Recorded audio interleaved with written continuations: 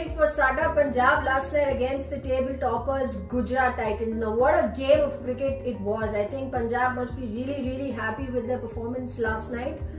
They have come at the 5th position right now, and I think it was really important for them to win, as they had lost a lot of games before this, and that too a win against a side like Gujarat Titans, who are the team to beat in this competition, must be really satisfying and must have given them a lot of confidence.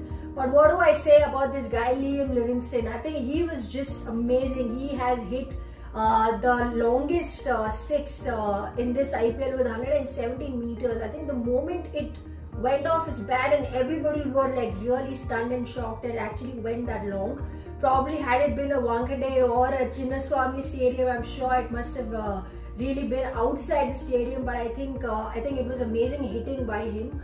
The way he really clobbered Shami last night and won pretty easily and convincingly. I'm sure the net run rate has gotten better, and that is something that is going to be really important in the coming games, because there are hardly 3 to 4 games left for some franchises, rather all the franchises.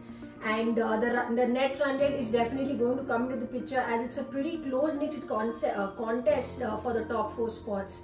Gujarat Titans, though, I would really like to commend Hardik Pandya's guts here to win the toss and actually bat, because they know that they're the table toppers and they know they're going to qualify for the knockouts. They're already preparing for the knockouts, because if there comes a situation where they need to bat first and that kind of a deal, they need to be ready. And I'm sure last night the Titans would be, they definitely have a lot of work, especially with batting first. They need a set batter to probably continue at least till the 15th-16th over for them to get to a decent defendable total. So that is something that they would be looking at.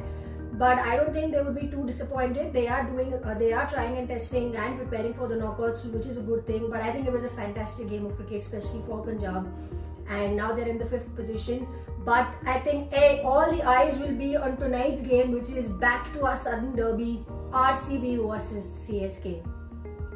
A lot of good news for both the teams. CSK, of course, we know that Dhoni is back as the captain, and CSK has come back to the winning games the way they played the last game, which was very convincing and very authoritative, like how CSK has played all these years. But I would say RCB's bowling side is a lot better than CSK, though the bowlers are coming into the fray now.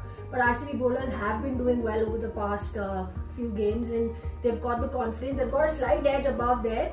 But it is very important for the batters to come into the fray in tonight's game, especially Faf and Maxwell, though we are happy for the fact that Virat has got some runs in the last game.